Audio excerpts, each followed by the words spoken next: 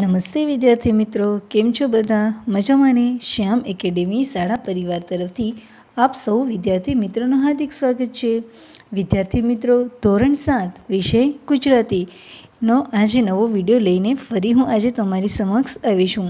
વિદ્યાર્થી મિત્રો, અગાઉના વિડીયોમાં આપણે આપણો એકમ 3 પરીક્ષા જે એક બોધકથા હતી તેનો આપણે સંપૂર્ણ અભ્યાસ કર્યો.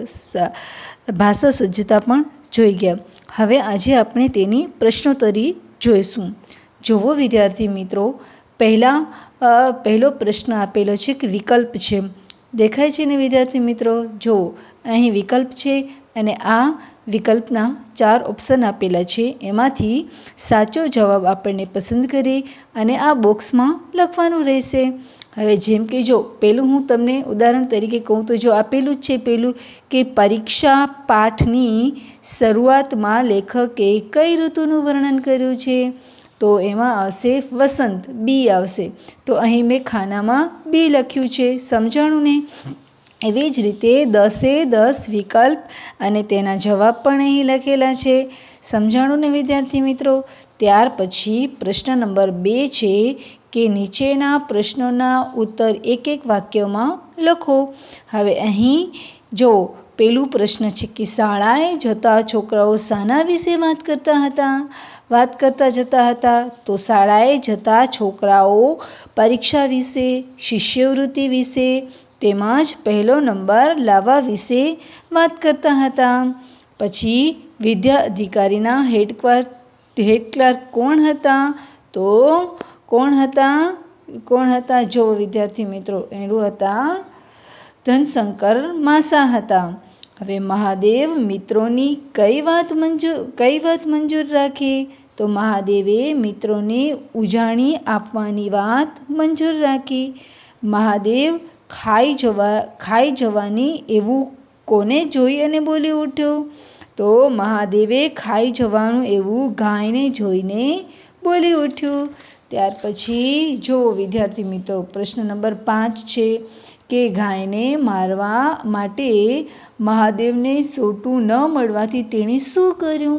તો ગાયને મારવા માટે મહાદેવને જ્યારે સોટું નથી મળતું ને ત્યારે તે આંકડાનો દોરો ભાંગ્યો.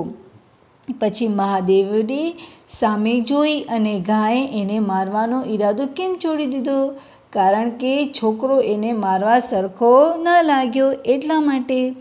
ત્યાર પછી ખેતરના શેઢેથી પસાર થતા છોકરાઓ શું કરતા જતા હતા? તો ખેતરના શેઢેથી પસાર થતા છોકરાઓ મોલ જોતા હતા, હવા ખાતા, પક્ષીઓના માળા પાડતા જતા હતા. હવે પાણી સરખા મોલમાં ગાય કેવી રીતે ચાલતી હતી? તો પાણી સરખા મોલમાં ગાય સારસ પક્ષી તરતું હોય એમ ચાલતી હતી. ત્યાર પછી મહાદેવ શંકરને દફતર આપી અને શું કહ્યું?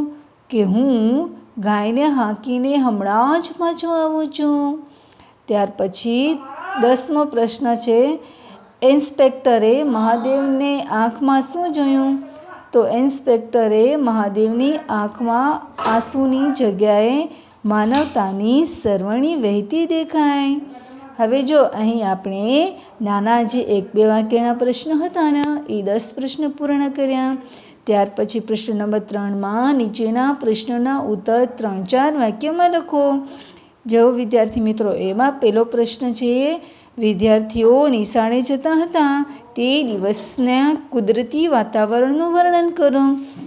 તો વિદ્યાર્થીઓ નિશાળે જતા હતા ત્યારે સવાર હતી, સૂર્યનો સોના જેવો કોમળ તડકો ખેતરના મોલ પર પડતો હતો, વસંતનો વાયરો વાતો હતો, પક્ષીઓનું ટોળું પાંખોથી વીંઝતું હોય તેમ ઉડતું હતું, ગામમાંથી છૂટેલું ગાય ભેંસનું ધણ જમીન પર વેરાયેલું ઘાસ ફંફોડતું ચાલ્યું જતું હતું.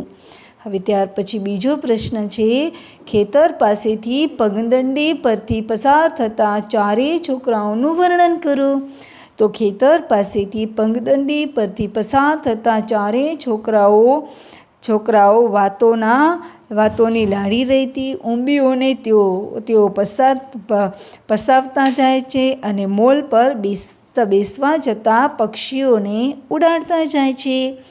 એમની નજર ચારે દિશામાં પથરાયેલી રહેલા મોલની ઉપર ફરતી રહે છે. ત્યાર પછી પ્રશ્ન નંબર 3 આવે છે કે ઇન્સ્પેક્ટરે મોડા પડેલા મહાદેવને શા માટે પરીક્ષામાં બેસવા દીધો? તો મહાદેવે ખેતરમાં ભેલાણ કરીને ઘઉંના મોલનો કાપલો કાઢી નાખતી ગાયોને હાંકી કાઢવા ગયો હતો. તેથી તેને પરીક્ષામાં મોડો પડ્યો હતો, પણ તે ઈમાનદારીની પરીક્ષામાં તે પાસ થયો હતો. મહાદેવની આંખોમાં માનવતાની સરવણી જોઈ અને ઇન્સ્પેક્ટરે તેને પરીક્ષામાં બેસવા દીધું. હવે જુઓ વિદ્યાર્થી મિત્રો, અહીં આપણે 3-4 વાક્યના પણ 3 પ્રશ્નો જોઈ ગયા. ત્યાર પછી નીચેના વાક્યોને બદલો અને પાઠમાં જે વાક્ય હોય ને તે અહીં લખવાનું છે. જેમ કે અહીં મેં લખ્યું છે, જો પેલું છે કે દરરોજ સરળતાથી થતું કામ પ્રસંગ આવે ન થાય, તો એમાં આ પાઠમાં શું વપરાણું છે કે આડે દિવસે દોડે ને દશેરાએ ઘોડું ન દોડે. પછી બીજું છે, જોઈએ છીએ પરિણામ બહુ દૂર નથી, જોઈએ છીએ મામાનું ઘર કેટલે દીવો બળે એટલે. ગાય ખેતરમાં પાકને ઘણું નુકસાન કરશે, ગાય ખેતરમાં કાપલો કાઢી નાખવાની. હવે ત્યાર પછી સાચી જોડણી અહીં મેં લખી છે, જોઈ લો વિદ્યાર્થી મિત્રો. 6 સાચી જોડણી આપેલી છે. ત્યાર પછી સમાનાર્થી શબ્દો આપેલા છે કે સૂર્ય, તો સૂર્ય તો થશે રવિ અને ભાનુ. ધરતી તો જમીન પૃથ્વી. ઊંબી તો કણસલું અને ડુંડું. ગાય તો ધેનું અને સુરભી. હાથ તો કર અને બાહુ. પક્ષી તો પંખી અને વિહંગ. ત્યાર પછી છે વિરુદ્ધાર્થી શબ્દો. શ્રીમંત, જો ગરીબ તો શ્રીમંત. પહેલો તો છેલ્લો. શક્તિ અશક્તિ. પોતિકા પારકા. મંજૂર નામંજૂર. દૂર નજીક. જાણે અજાણે. આનંદ શોક. ત્યાર પછી જો વિદ્યાર્થી મિત્રો રૂઢિપ્રયોગો છે કે પગ ઉપાડવા એટલે ઝડપથી ચાલવું, એનો અર્થ એ થશે. અને વાક્ય નિશાળે પહોંચવામાં મોડું થતું હોવાથી વિદ્યાર્થીઓએ પગ ઉપાડ્યા. ત્યાર પછી બીજું છે ટાપસી પૂરવી, તો ચાલતી વાતોને ટેકો આપવો. ત્યાર પછી છે પાટી મેલાવવી, તો દોટ મૂકવી. હાથમાં હોવું તો કબજામાં હોવું. તાનમાં હોવું તો આનંદમાં હોવું. નાક રહેવું તો આબરૂ જળવાવી. કાપલો કાઢી નાખવો તો સફાયો કરવો. માજા મૂકવી તો મર્યાદા બહાર જવું. મુઠ્ઠીઓ વાળવી તો દોટ મૂકવી. હવે વિદ્યાર્થી મિત્રો, અહીં વાક્યો તમને તમારી જાતે મજા આવે એવા લખવાના રહેશે. ત્યાર પછી શબ્દ સમૂહ છે કે ગાયોનું ટોળું તો ધણ. ખેતરના છેડા પરથી ખેડ્યા વિનાની જમીન તો સેઢો. પગથી ચાલવાનો સાંકડો રસ્તો તો પગદંડી કેડી.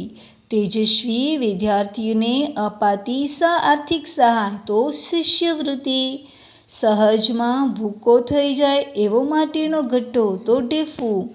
ત્યાર પછી કાળ ઓળખાવાના છે વિદ્યાર્થી મિત્રો. કાળ ખબર છે ને, આપણા 3 કાળો છે, ભૂતકાળ, ભવિષ્યકાળ અને વર્તમાનકાળ. તો અહીં પેલો છે સૂર્ય ઉગ્યો, તો એમાં શું આવશે? ભૂતકાળ. પરીક્ષામાં હું પહેલો આવીશ, એમાં આવશે ભવિષ્યકાળ. 4 છોકરા પગ દંડી પર ચાલી રહ્યા છે, તો વર્તમાનકાળ આવશે. હવે જુઓ, પાઠમાંથી શોધી અને 5 દ્વિરુક્ત શબ્દો લખવાના છે. દ્વિરુક્ત શબ્દ એટલે જે 2 વખત એવા ને એવા શબ્દો આવે ને એને દ્વિરુક્ત શબ્દો કહેવાય. જેમ કે અહીં મોઢે મોઢે, ધીમે ધીમે, એટલું, અજબ ગજબ, આડા અવળા, એવા બધા. ત્યાર પછી નીચેના વાક્યોમાંથી સંજ્ઞા શોધવાની છે. હવે સંજ્ઞા એટલે ખબર છે ને? આપણે જો અહીં છે કે મહાદેવના આંસુ આનંદમાં ફેરવાઈ ગયા, તો મહાદેવ, આંસુ અને આનંદ એ સંજ્ઞા થશે. ત્યાર પછી સારસ પક્ષી તરતું હોય એવી ગાય મોલ ચરતી હતી, તો સારસ, પક્ષી, ગાય અને મોલ એ સંજ્ઞા થશે. ત્યાર પછી શબ્દકોશના ક્રમમાં ગોઠવ્યો. જો વિદ્યાર્થી મિત્રો, અહીં મેં ગોઠવ્યું છે કે પક્ષી, પરીક્ષા, પસીનો, પાંખ અને 5. અહીં આપણે 1થી કરી અને 13 સુધીની પ્રશ્નોત્તરી જોઈ, વ્યાકરણ પણ જોયું. હવે આપણો અહીં પાઠ 3 પૂરું થાય છે. નમસ્તે વિદ્યાર્થી મિત્રો.